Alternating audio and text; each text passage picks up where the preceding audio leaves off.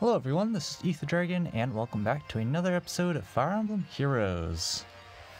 So here we have this Cav line here, quite not invested. This would actually be much more difficult if it was a max invested team, aka like plus 10 roll for example. So how it's looking right now, I see there's no rallies or anything, there's infantry school and whatnot. I technically could set up a hyper aggressive bait with Nino against these two, and we would likely do okay. But we're gonna go for an alternate strategy here, not really planning things out too much because I don't really care. I think the main thing will be just this side over here rushing my heirs, which is going to be the main problem, I believe. So we're going to start out by doing a generic turn 1 bait on this Rolf, and again I say this would work really well if it was max invested, because with this he has plus 10 speed, so that's 56, and there's chill speed and bright shrine on the team. Of course, we don't care about any of that, so we're just going to face tank the chill speed. So he has 56 speed here, and Nino's going to top out here at 69 speed, thanks to, whatchamacallit, Kaden and Peony. So after chill speed at 62, so we double and kill. That's very straightforward. Nothing much there. It's definitely quite solid for slower units, but of course stuff like quick riposte still destroys this Rolf. Unfortunately, this Olwen is also going to be getting the Fort Cav buff, and so one-shotting her is way out of the question for my heirs without Kaden around, and there is a level 6 panic manner, so we can't really afford to deal with that. So let's go ahead and do this. We're gonna flip flip Kaden over here, and that's our setup there. And now the big question is whether I want to which heir I want to put where. That sounds very odd, but I'm thinking we just do this. This will maintain some sort of field buffs on Nino, which will be helpful probably going into the next round, especially against the Silk. We actually can technically one-shot that, but it's kind of a stretch. So we're gonna do this and hit and turn here. Very straightforward. Rolf's doing nothing, and we barely double there. And here comes the dreaded Volxier. This is the main threat. Silk is not too big of a threat here. Of course, we don't one-shot that, so that's a problem. Another big problem is pivoting around. So a lot of things that could go wrong here. I think the biggest thing though is Silk is just too slow. We also don't have to pick up the ether structures. I imagine it would not be terribly difficult since we were basically forced to do a turn 1 bait.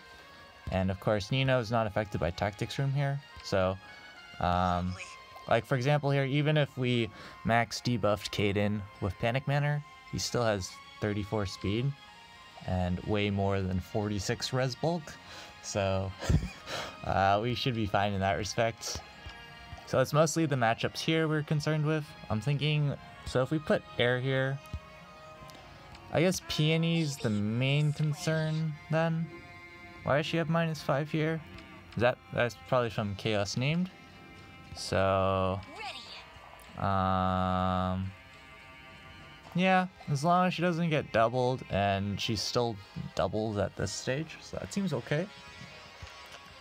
And since no one can counter her Wings of Mercy never procs, so we don't have to worry about that at all. That's kind of nice. Of course, there's Panic Manner here, so that's going to hurt everybody. As is, oops. Can we pick up the kill against Olwen using one of these airs? This is where putting this air here might have been better, because then we pick up the natural double, and we don't. Do we get one shot here? I don't think we don't get one shot there, so that would be a thing. So I'm thinking right now, if we put air here, we repo with Caden. Nino easily 1-round KOs there, that there's no question about that. And then I'm pretty sure we can just pivot Nino with a dance and just easily one-shot this Olwen. I think that's the standard play to make here, because we have aerobatics on Peony, so I think that just works. In that case, I may want to start setting up a stronger position, like for the Sothis and company incoming. I think I always break this with this air. There's almost no reason to not break that, correct? Yeah. So we can do this. That's pretty straightforward. I think we just place this air here. There's really no reason to put her here. Because Panic's not ever going to she's not gonna ever get attacked by Panic or attacked by Silk here. It's always going to be like Peony. Also, Caden has drive speed, so I don't see how we lose a unit here unless we super goof. Which, I mean, I'm gonna be real with you, I didn't really calc this through, but it should be fine.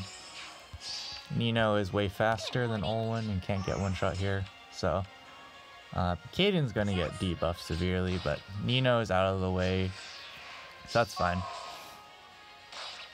And yes, we do see the Panic there. Sothis is going somewhere, I don't know where.